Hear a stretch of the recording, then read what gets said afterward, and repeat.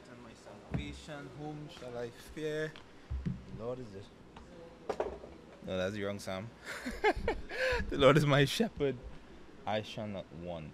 He maketh me to lie down in green pastures. He leadeth me beside the still waters. He restoreth my soul. He leadeth me in paths of righteousness for his name's sake.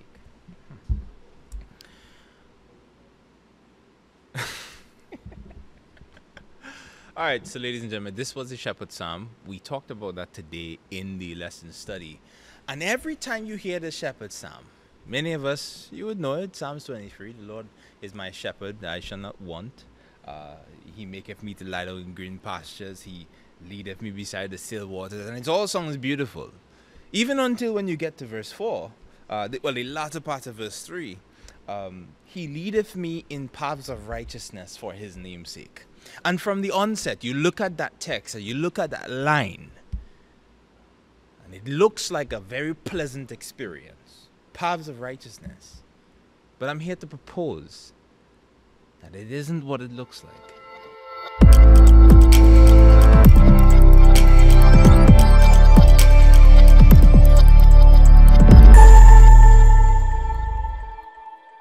Ladies and gentlemen, welcome back to another episode of the Bring It Home podcast, where we're hoping you could find in this line, in this text, a private application for your situation. Let's talk about this. And we'll be very short today. What hit me with that text was, he leadeth me into paths of righteousness for his name's sake. But here's what follows. As soon as the author is finished saying that, here in it says in verse 4, Yea, though I walk through the valley of the shadow of death, I will fear no evil, for thou art with me. Thy rod and thy staff, they comfort me. There is a journey in the text. There's a movement in the text. And I think it's important for us to know in our Christian journey. We may be on a path of righteousness, but yet still that seems to lead us into valleys. Or at least, not lead us into valleys, but in our journey, we end up in valleys. The ebbs and flows of this Christian life, and you find yourself right in a rough, dark, uncomfortable place. And by rough, dark, and uncomfortable, I'm talking about moments in your life when you begin to think whether or not God is actually there. Far less to even question, are you even on a path of righteousness? I mean, a path of righteousness when we're just having the conversation. A path of righteousness when, it doesn't look so good at work. A path of righteousness when your health is on the decline. What path of righteousness are we actually talking about? Because it really doesn't feel that way. But maybe the more important question to ask, I'm supposing, would be, what makes it a good path of righteousness? What makes it a path of righteousness? And here's what I was able to uncover. What makes it a path of righteousness is the reason why you're on the path. Okay, that was a little vague. So we'll work back on that. What makes it a path of righteousness is his name's sake. You cannot have, here it is, your struggles without Christ and find righteousness. What makes it a path of righteousness is Christ. What makes it a path of righteousness is God. So if we had to work this back, your health may be on the decline. And you don't know what is happening to you. It's difficult to even sense. Doctors can't tell you. And they're just, you're bothered and cumbered by the uncertain. You don't know what lays before you. And you don't know what's coming up next. But even in the midst of that uncertainty, even in those dark moments, when life seems to be against you, what makes that a path of righteousness is the God that you hold on to when that comes, when these situations come.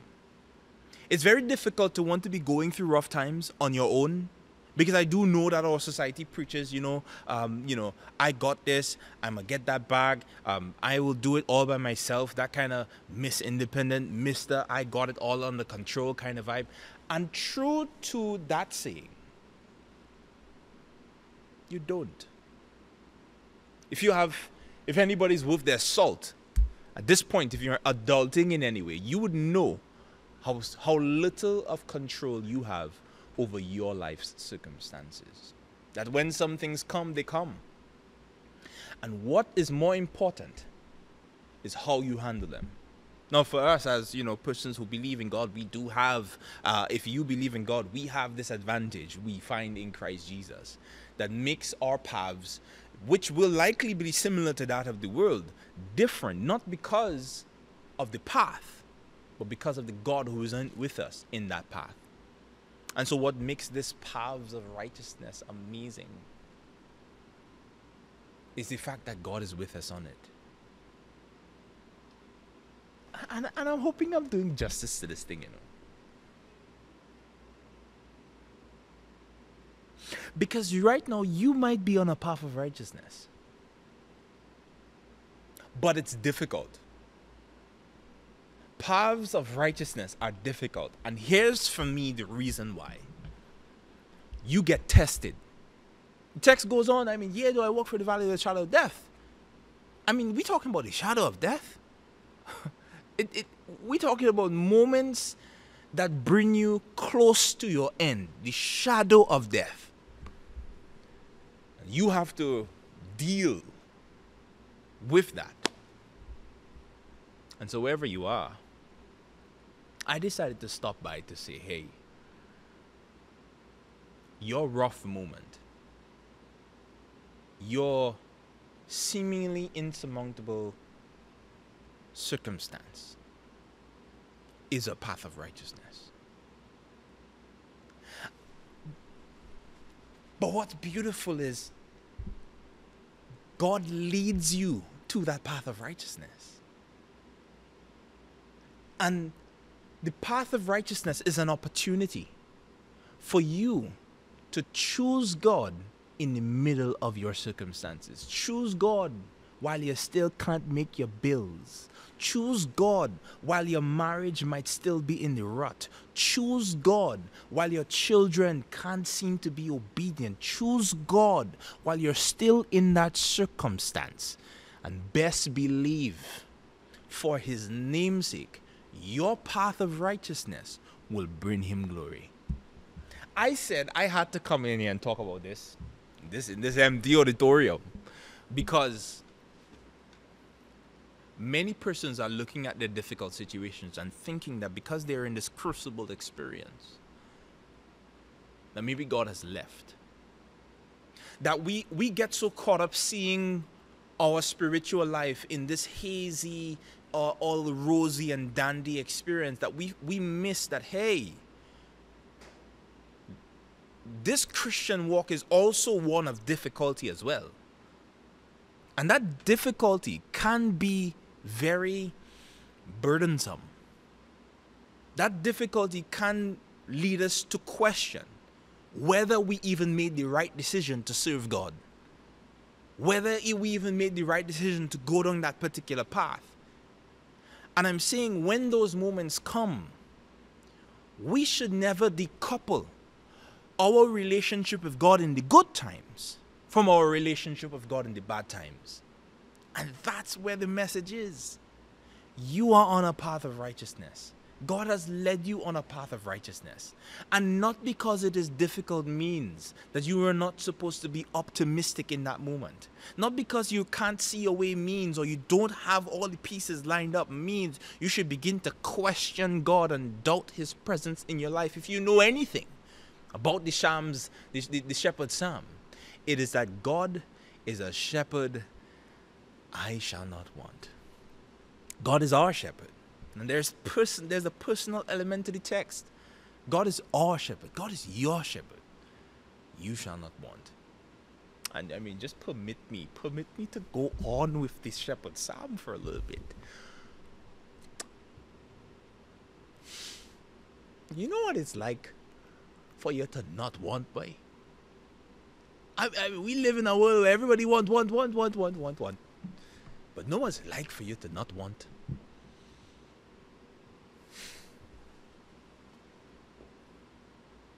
Marinate on that for a bit. We read I read in this book that we are creatures of hope. We get one thing, and then after we have arrived and we received it, few months later, we want something else. Here's the penultimate place we arrive. That when we have God as our shepherd, after that, there is none else. When you hold on to Jesus in your trouble and circumstance, you will want nothing else. You wouldn't want more money. You wouldn't want more of anything that life has to offer. After you have Jesus, you will thirst no more. And there is somebody out here looking for some kind of happiness, looking for joy, and you've been missing it. Why? Because you haven't found Jesus.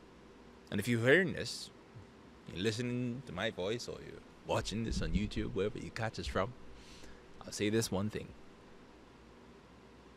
That when you find Jesus, you will want nothing. You will want nothing, and he will lead you into places of beauty and places of pain.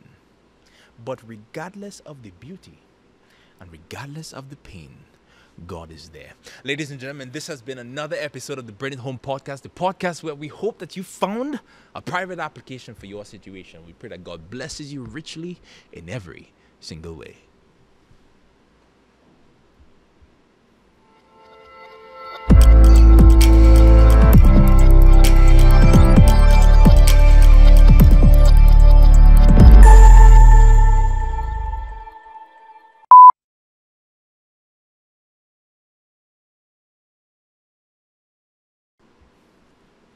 I suspect I end this episode a little too quick. Because there's a thought that came to mind. I say I had to come back on and share it. You would remember in the text that it says, he leadeth me in the paths of righteousness for his name's sake. Yea, though I walk through the valley of the shadows of death. There's a tendency for persons to think that God leads you through the valley of the shadow of death. The text doesn't say that. The text says, yea, though I walk through the valley of the shadow of death. And I thought it important to bring that home. Here's what this says. Even if I put myself even if I put myself in trouble, God is there. Even if I made a string of stupid decisions, God is there. That's what the text says. That's what the shepherd does. Because I mean, for those of you who know the role of a shepherd, dealing with sheep who are prone to wander, Lord, they feel it. Prone to leave the God they love.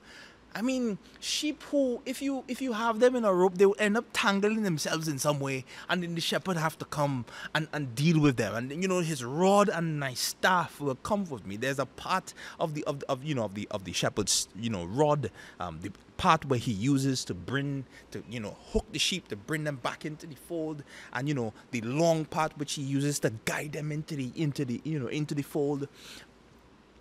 When we find ourselves moving astray, God is there to bring us back in. And so I came back on, quite in an unorthodox way, to say, hey, here's what. You may be currently making a string of bad decisions, but here's the deal. God's rod and his staff will comfort you. And here's the other part about this I think we need to caption. When his rod and his staff comes through a word like this, or through a sermon, or through an elderly person, or through a friend, do not despise the instruction. Because sometimes we expect that rod and staff to come in a particular way, but how God decides to send it might be in a way that might help you to humble, so that you might hear it from a person you don't even want to listen to. And I think some of us have some rod and staffs pending for us on this path of righteousness. Give it time, ladies and gentlemen. Give it time. Give it time. That even if you may have been making bad decisions, even if you are responsible for where you are, you're in a relationship that you know you should not have been, but yet still you're there. God will help you there. God will help you in that situation and bring you out of it as He deems fit. Because yea, though I walk through the valley of the shadow of death, I will fear no evil. For thou art with me, thy rod and thy staff, they comfort me. Ladies and gentlemen, I'm going to end it this time, and hopefully I come back. This has been another episode of the Bring It Home podcast, where I hope that you found again a private application for your situation. We pray that God richly blesses you in every single way.